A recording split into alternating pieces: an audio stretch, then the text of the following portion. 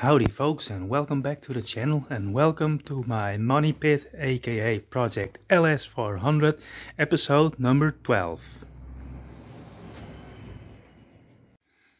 So let me clean up a bit first. I didn't even clean up the workshop after the last episode. Let's recap a bit. In the previous episode we did a first start of the engine and engine ran fine. Only the power steering pump made a squealing noise, and I suspected it could be a mechanical fault due to my lack of experience during the rebuild of that power steering pump. So I took the power steering pump off, I took the alternator off, because while I tried to bleed the system, I accidentally put in too much power steering fluid and it spilled out of the reservoir and almost ran onto the alternator. So I quit fiddling and fooling around and I took it off. And let me show you what I've done. Oh yeah, beside to the work on the power steering pump, I took off the fan bracket and the serpentine belt.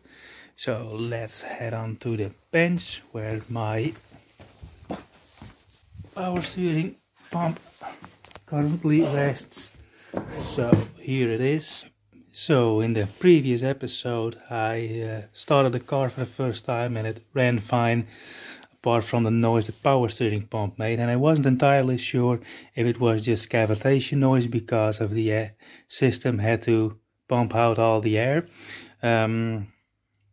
I tried to bleed the system by filling it and steering car left to right, but it's a two-man job and I overfilled the reservoir at one point and it spilled out the fluid and ran onto the alternator, but it ran on this plate here. This is protection plate, so nothing got into the alternator, but I had to take it off to make it sure. So what I did, I took the power steering pump off to make sure that I didn't screw up during the rebuild. Implying that there may have been a mechanical failure. So I took it apart, took the back plate off, looked inside, but no mechanical damage or signs of wrong assembly were found. But what I did do, and what I didn't do in the rebuild episode of the power steering pump, is take this element out which houses the pressure regulator, because this nut was very tight. So I lent an air gun or an air jack hammer, how do you call it, blanket in here, and I managed to get it out, clean it up, and it was very varnished. So I assume something may have been stuck in this pressure regulator, causing the flow go into a loop or in the wrong system, so that prevents the system from being bled. So I took it apart, cleaned it out, measured everything according to the workshop manual. Everything should be fine right now. If it isn't, I have to take it off for the third time it is meanwhile, and go looking for a rebuild or a new one. Only thing is, at this moment I can't find anyone, or they are extremely expensive or non-available. So I contacted wreckers that specialized in Lexus and Toyota parts, and it's the only one that may have had one in store, but they didn't. So I have to give this a try and maybe put a little more effort in bleeding the system. What the record, however, did have was this panel here. That's the panel that surrounds the ignition lock, and as you may remember, mine has a big hole in it. So it only cost me 20 euros, and I think we'll be installing this in this car. And there's a little bit more work to do inside the car. I'll show you in the next scene. Let me show you what I mean, in case you didn't see that episode. Here we have the panel where they smacked a big hole in here, and I believe on the key fob they must have had some tag and a tag reader in here, and they just smacked the hole in there and drilled a hole for this LED. Also, what I said, I want to get my instrument panel up and running and the original security system. The LS 400 is equipped with a Oh, let me get a little bit of light on there. With this key there is this, come on buddy, focus a bit. There's this knob, which is used to lock and unlock the car. It doesn't work and I want to give that a try. It might be some finagling to find all the electronics out, but that's what's hopefully coming up in this episode. So let's get started. So I started off by reinstalling the power steering pump over here. And I haven't been with the car, working on the car for a couple of weeks now, and as these things go, you always lose track of bolts, but when you don't work for a couple of weeks on a car, obviously all bolts seem to go somewhere else, but I found 3 of them, and currently it's installed with 3 of the 4 bolts, and when I find the 4th one, I know where it goes. Serpentine belt is back on. I started the car and it still is noisy, but as I said, I'll leave that for what it is right now. What I also did is put the car up on jack stands so the wheels are free from the floor. So when I have to bleed the power steering system, it's more easy to turn the wheels left to right from full lock to full lock. Having said that, when I ran the car and I checked for leaks, the car was dripping a lot of coolant from under the engine where the engine and the gearbox connect. So I stopped the car, and when I looked better, it was obvious I had a really huge injector leak on injector number 7. So I've been working on a car for a couple of hours right now, and most of the time I've spent on removing this injector rail. And it's weird, I had a leak on the opposite side over there. One of the seals around the injectors was screwed, was a bit folded inside the fuel rails. It started leaking. And when I checked this side, nothing was leaking. And all of a sudden, the rearmost injector was leaking like crazy. And I don't know if you can see it right now, but really it was like a fountain, a shower of fuel. So I put it off, and really demotivated me. So I'm not sure how to carry on from now. I took the injector rail out, and it's currently here on my bench with the number 7 cylinder number 7 injector out. And let me try to get it in focus here. It was a bit crooked here around there. So what I did, at least this seal, this O-ring is not broken, so I'm gonna check all the other ones, reinstall the fuel rail, reinstall the connecting lines, the balance lines that go on the top that connect to the right hand side injector rail, give it another twirl, and if something is leaking from there, I'll call it quits for today. And anywho, I'm going to start off with checking all the O-rings on this side, reinstall the fuel rail, and then give it a test. Well, I started the car again, and let's have a look on the injector rail. Well, I hope the camera can focus and that you can hear me, but that's the one that was leaking. It's not leaking out anymore. I checked all the connections on the fuel system, so all the fuel leaks seem to have gone. The only thing, and I'm pretty sure you can hear it, is a noisy power steering pump. Well, leave that for now. Well folks, we made some unexpected progress today. Power steering pump still sucks, but as you can see, I have the fan shroud in, and I only have to click in the lower half. And in order to put the fan shroud in, I had to take the battery out, and when I did that, I found the missing bolt for the power steering pump. And despite the fact I have to take it out on a later moment, I'm gonna put the bolt back in. So I'll crawl underneath the car, put it in, and the last thing I want to do today is to take the instrument panel out, and we'll pick up from there. Now on to the next project. As you can see, I close the hood of the car, leave it be for now. Nothing much I can do there at this moment. I have to go on the hunt for a new power steering pump, I'm afraid. So, steering wheel unlocked, Okay, this is the problem we have here. I discussed it in an earlier video. You can see the needles flash for a bit and then everything goes black.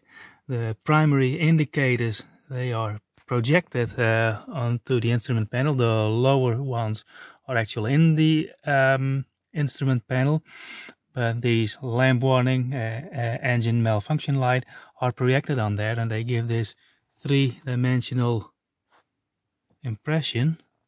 As you can see, they seem to float, and it's a neat trick Lexus did back in the day, because they are projected from the side. When I pass with my finger on this top edge, they go black because they are projected. Toyota used the same system, this 3D holographic effect in the Prius, where they project the digital instrument panel. Okay, enough jibber jabber about that. Let's get this out. It's a matter of taking these screws out, pull this knob out, and then we should be able to unscrew the instrument panel itself. And I need a small screwdriver to release a connector. So I completely lowered the steering wheel. Don't have enough clearance to get it out. Already run into the problem that I can't get the screwdriver in this.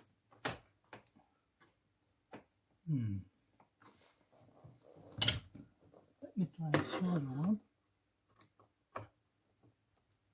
No. Dear Lord.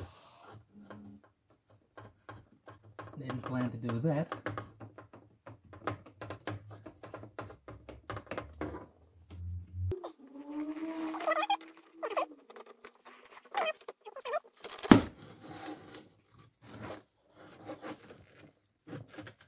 Now comes the trick of getting all the connectors out in a decent manner. I remember this from my previous LS. Well, one of them was a hassle to get out.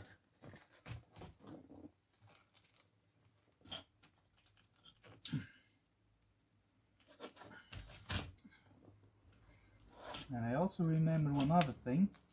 When the airbag warning light is in there, when I disconnect that, it flashes a malfunction light for the airbag system.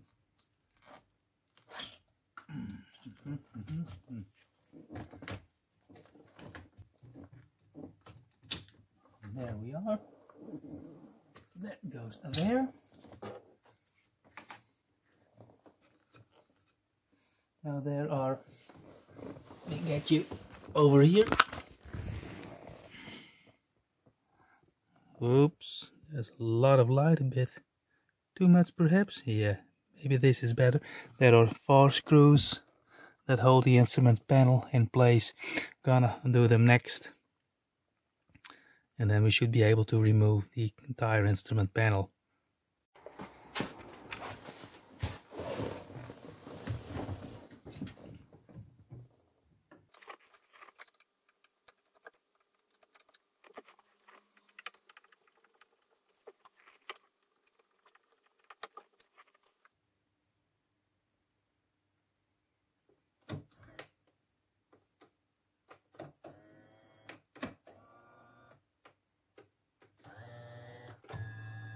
No, it's set to its maximum outward position.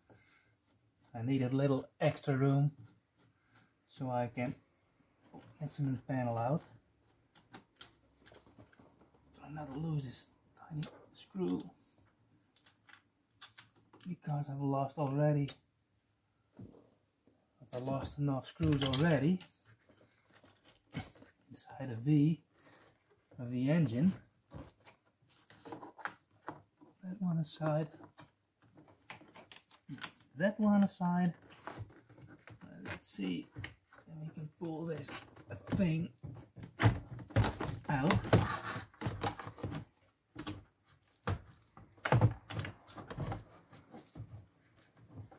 That's as far as it goes.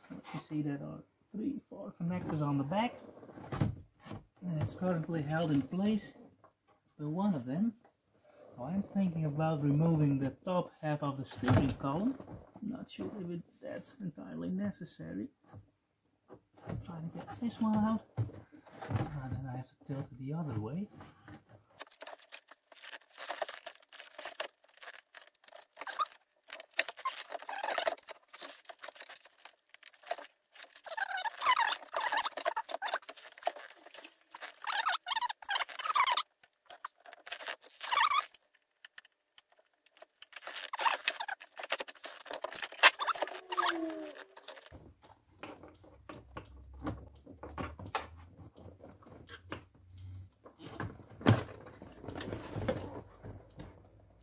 And there it is. Not without troubles, but it's out.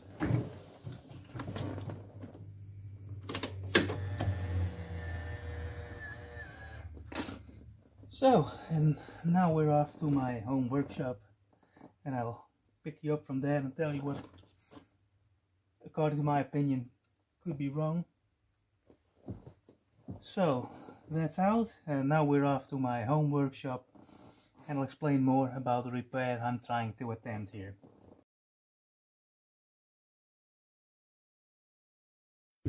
I hope it's not too windy and that you can hear me.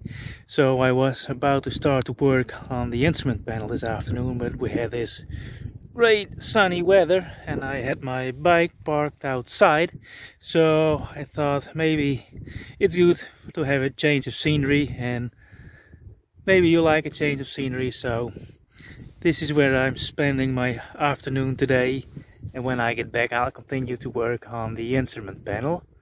But look at this, how beautiful and how green everything is after that long cold winter, and spending many hours inside with the Lexus in my dark and fairly cold workshop. Anywho guys, I'll carry on riding and hope to see you later. And there are the tulip fields.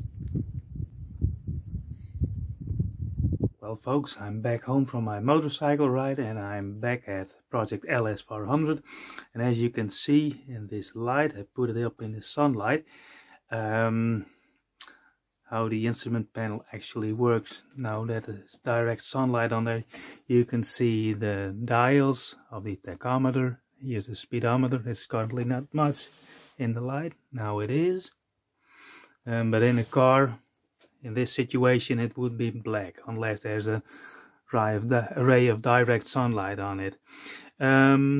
Problem these instrument panels have, and it's a common problem for the first generation LS400, is that they remain black as it is. You may have seen in the previous scenes, when I put the ignition switch, I turn it to on, the needles, they flash and then they go black, and everything else remains black. Only when I switch on the lights, the indicator over here is illuminated. But there's also another problem. When the instrument panel stays black, the illumination of the buttons on the center console also stay black. They are not illuminated at this moment. It's a common problem for these cars, and it's due to a bad capacitor on the printed circuit board on the back of the instrument panel, and that also causes the illumination of all the other buttons on the dashboard and center console to stay black, to stay out. Another problem with a second capacitor causes a failing fuel indicator. I don't think you can see it at this point. Anyway, I have to replace that capacitor too. So let me get you guys up on a tripod and I'll disassemble it and you can follow along.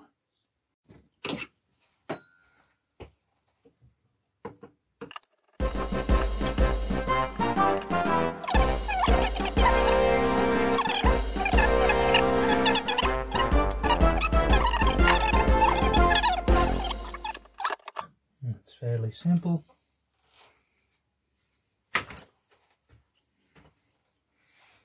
I hope the lighting isn't That's better. I hope it wasn't too dark before. It's very bright in here at the moment. It's a bit of black.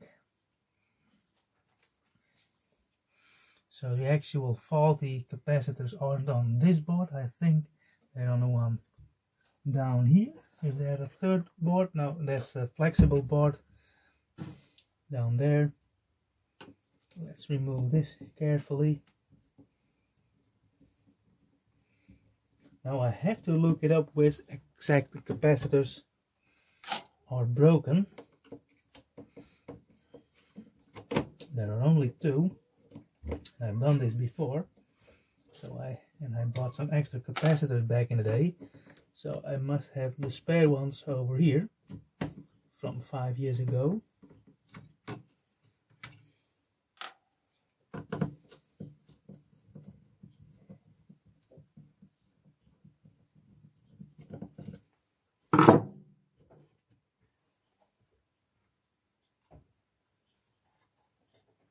Let's see if I can pull these out carefully. No, they won't.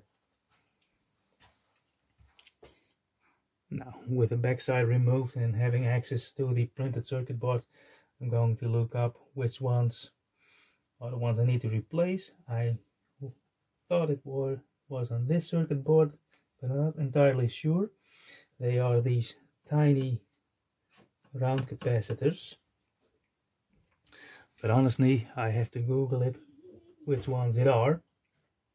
When I know, I'll get back to you.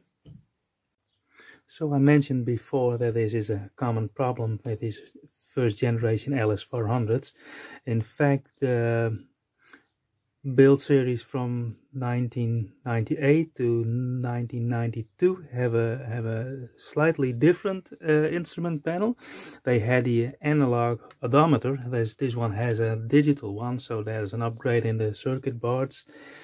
But they all started having a problem of the illumination falling out, meaning that the instrument panel remained black and the lighting in the buttons also stopped working. And back then the Lexus dealer ordered to replace them. The cars were out of warranty back then. It was around the year 2000 and later when the LS400s were 10 years old, and they replaced them for $1,000 each, which was well, and still is a whole lot of money. But on the Lexus LS forum, there was this guy who offered his services, saying I can repair them, send them to me and I'll repair them for like $400, $500. So he had a flourishing business repairing all the Lexus LS instrument panels. But there were other smart guys and electronics engineers. They started to reverse engineer these circuit boards, and they discovered the problem of the capacitors changing value, and that caused the instrument panels to stop working, like the leaking capacitors on the ECU, which you can see in this episode.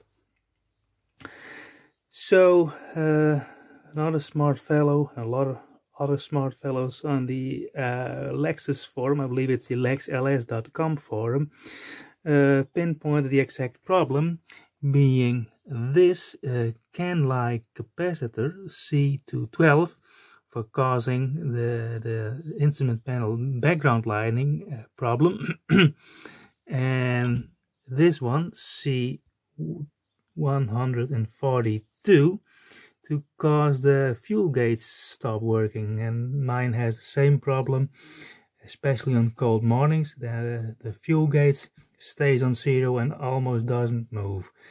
And all the same problem with the instrument panel staying black is also more common on cold mornings. That's this one. So I'm gonna replace those two. I've done that too on my previous LS400. Back then I made a mistake of not soldering this one in correctly, so the soldering joint broke. I had to redo that again. So I'm gonna address this. And there's another problem most LS400s of this generation have. There's sticking needles, and that's a common problem on warmer days. Let me turn it around. It doesn't show from here, but there are rest stops on the needles, especially for the tachometer and the speedometer. And what happens is, during warmer weather, the grease inside that lubricates the mechanism. Oh, let me not focus on myself, but on my work with these lighting problems I have here. The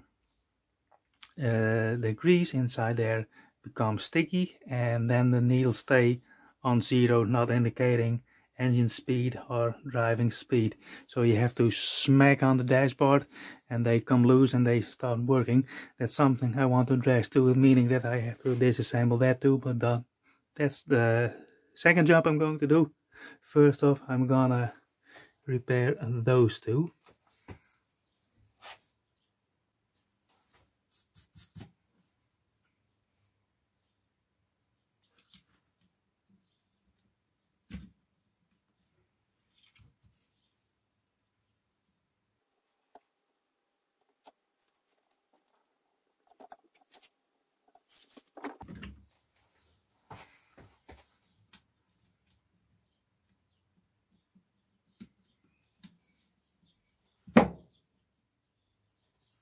So there's the first one out. Maybe you can show this on the camera. The darn thing will focus. 10 to 16 volts. It doesn't show the capacity on here, but that's the first one out. It's a sudden change in the scene. I was about to get a new capacitor to solder in when I realized I didn't have those in stock anymore, so I have to order new ones. So on to the next job. I clip this loose, this front panel, and get it off. And this is what the inside of the instrument panel looks. Let me flip it over, get a better view. So here are the dials and the needles, and now you can see it's just a plain black piece of plastic. It's backlit via a fluorescent tube. They're actually circular tubes, and those needles are tiny fluorescent tubes themselves. They're really tiny, and they're really fragile. So let me get you guys set up again. Stay put, guys. So here's the back side. Let me get my screwdriver out and focus you a bit more. So the gauges themselves, the needles, are driven by stepper motors, at least the speedometer and the tachometer. Not sure about the temperature and the fuel gauge, but I'm going to unscrew them and see if I can flip or get the interior out. I like to think there's not much damage to be done when I'm careful. You have to pull them up, then pull that back. That's one.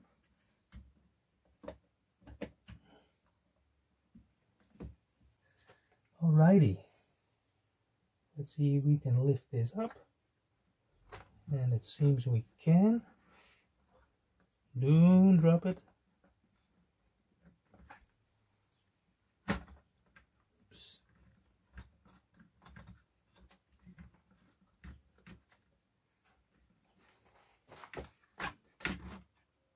Well, there it is. And here's the back side of the instrument panel. Here are the here are these stepper motors inside. And that's how it's constructed. And here we have, oh, let me put this down very carefully. And here you have the fluorescent tubes for the instrument panel lighting. Fascinating, never seen this before. Very expensive construction. Must have cost a small fortune to engineer this. So the first job at hand is to try to clean this up a bit. I have some isopropyl alcohol in this container and cotton buds. And let's just see if it actually does something. Yeah.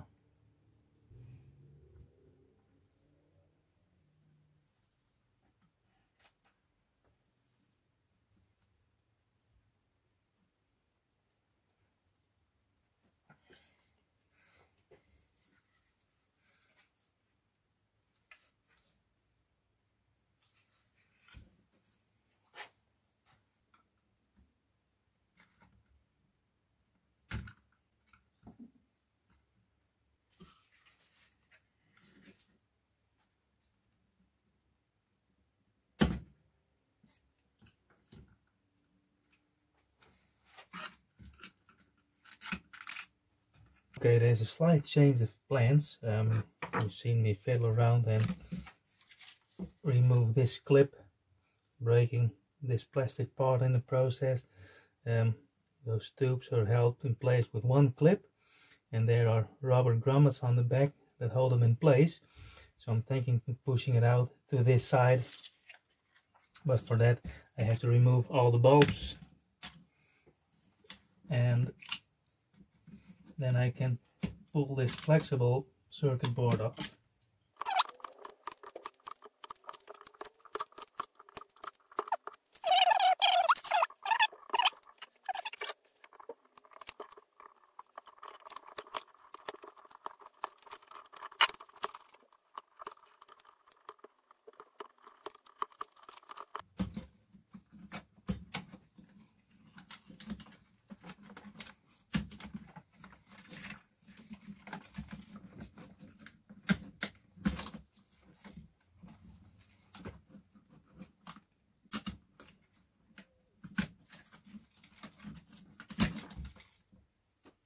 So here's the flexible circuit board off. Let's put this aside.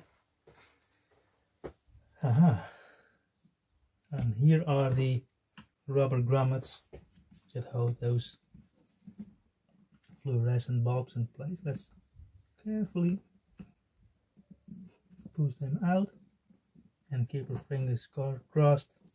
We don't hear any glass cracking noises.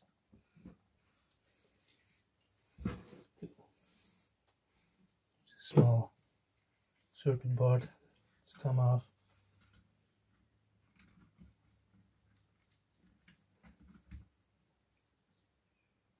It's loose right now. Only this connector part seems to be stuck.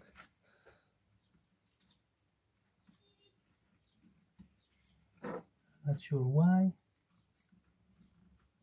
So you can pry it a little.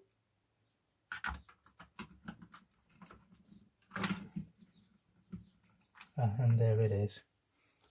So here's one of the tubes out, and you can see this pattern on the back to which it responds.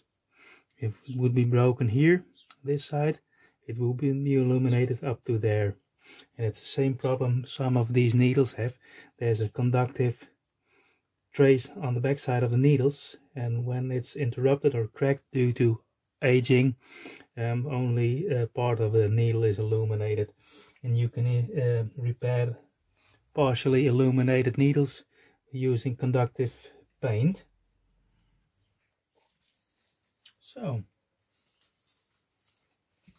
those are clean.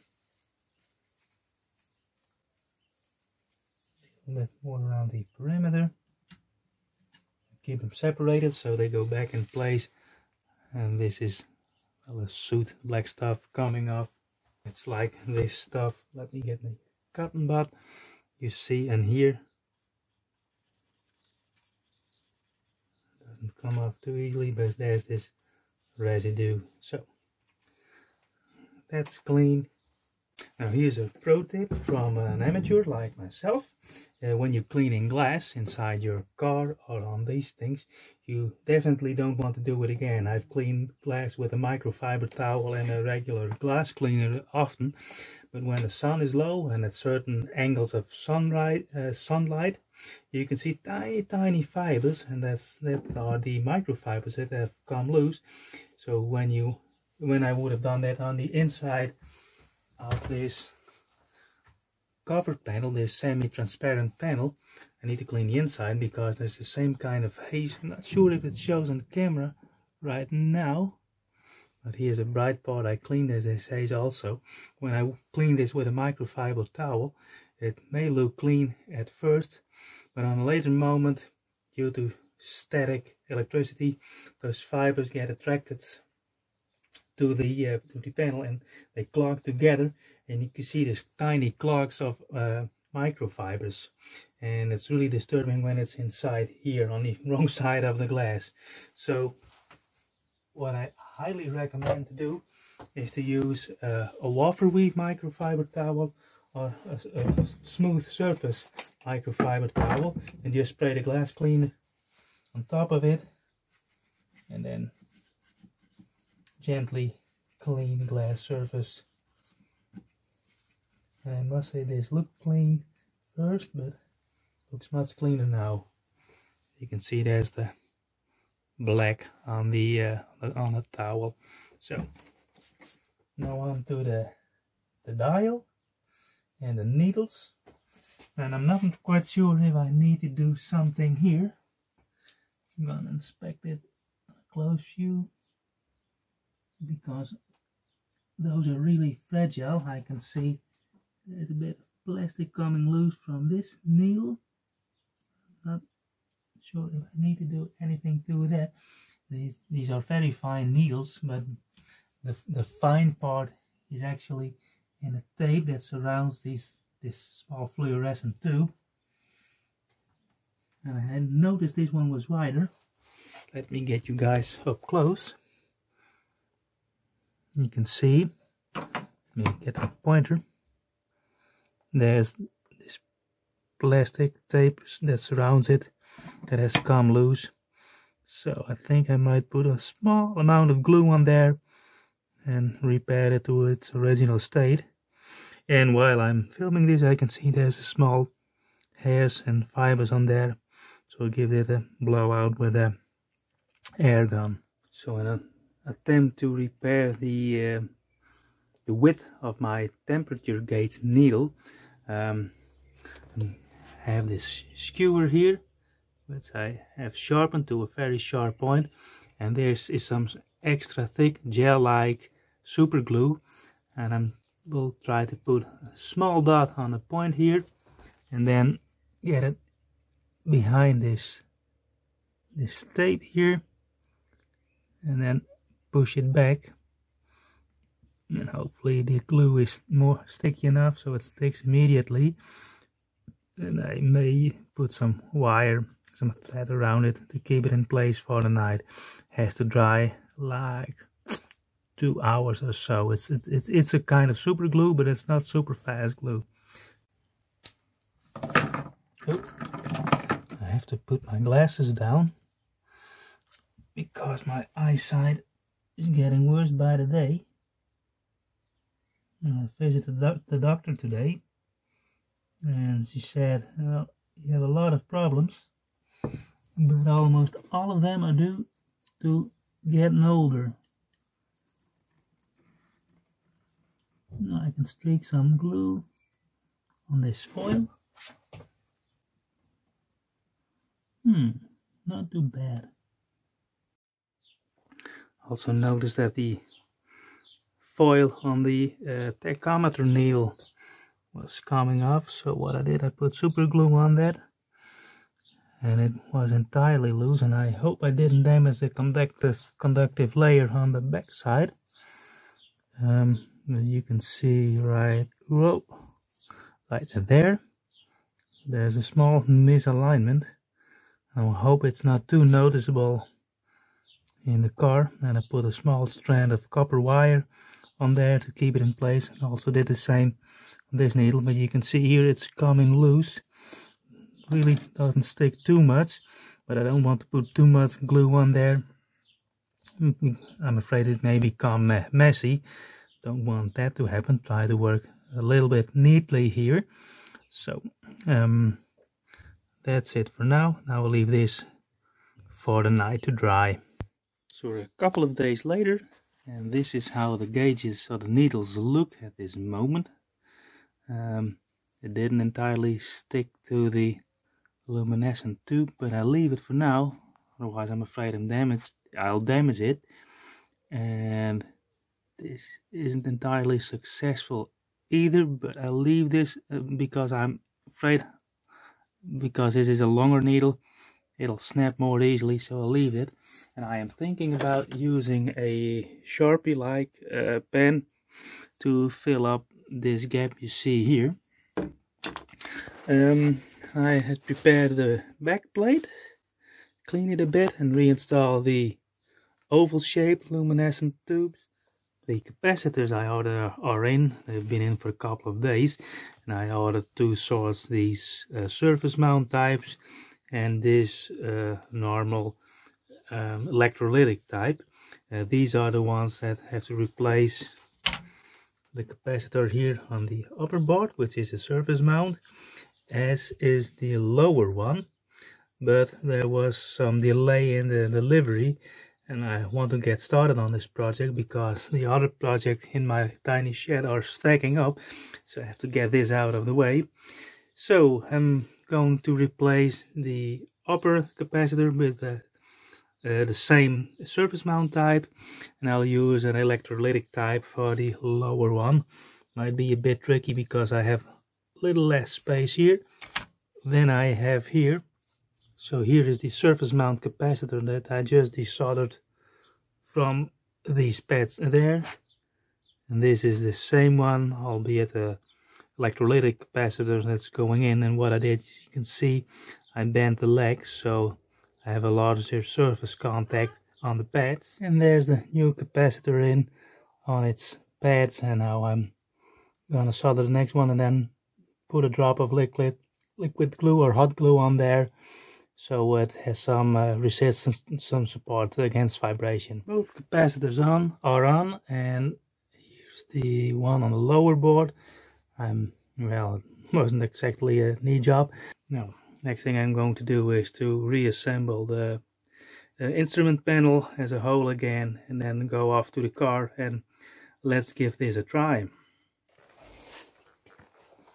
So I'm back at my beloved car, and I'm gonna plug all the connectors in, put the ignition switch, the contact, and see if the instrument panel comes back alive.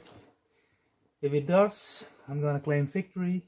If it doesn't, I have to admit defeat, and I have to admit I googled for the solution, but these are the exact same capacitors I had to replace in my previous LS 400 with the same symptoms. The car is hooked on power.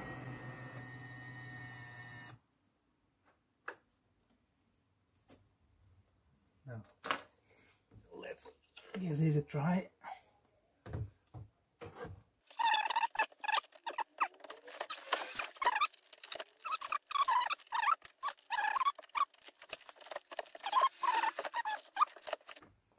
Well, here goes nothing. See what happens. Oh, I'm gonna claim victory. Look at that. There you are, guys. All gauges are illuminated. We have a readout on the odometer, and the fuel gauge is coming up. So, that's a successful repair. So if you have problems with a non-working fuel gauge and flashing illumination, you now know which capacitors you have to desolder. It was an almost 2-week project for me, but you can do this within an hour. I was about to slide this bezel back in, and then I realized I still have this panel that needs to go in. A little more light on there. And the bezel, this bezel with the trip reset, the odometer buttons are just is slightly over here, so you can easily remove it, I would say, but it just falls off. And when it falls off, I'm looking for wires that go in there, but it seems everything that has anything to do with the alarm system and the immobilizer has been removed. Just see if I clean something about this ring now. It's nice and clean. So I'm gonna click in the new panel and then put a bezel back on and see if every control lamp works as it should. Let's see if I can film and do some actual work with one hand. And it just... does it click in? Yeah, it does. So that's in. Now put a bezel back in place and give the instrument panel a rundown its functions. Well guys, that's it for this episode. Thankfully we were able to successfully repair the instrument panel, which would otherwise been very costly to replace. Unfortunately we didn't succeed in repairing the power steering pump, but that's a project for later on. I have everything in now. I'm not going to remove everything again. Also, when I started the car to check the tachometer and the temperature gauge, I noticed there was a strange noise, a squeaking noise. Maybe you've heard on camera. That was the fan, and I forgot to tighten 2 nuts, so can only blame that on myself. But anyway, I'm glad the dashboard repair was successful, and I hope you liked following me along during this repair. The next episode I'll try to focus on repairing the alarm and immobilizer system that came with the car. Let's see if I can restore, because when I push the little button on the key, on the ignition key itself, the car won't lock, won't unlock. I want to try to repair that one. Anyway, thanks for watching. If you did like watching this episode or the previous episode, please give me a like, maybe subscribe to the channel. That would help me out a great deal. Thanks for this time, and hopefully see you in the next episode. Bye bye.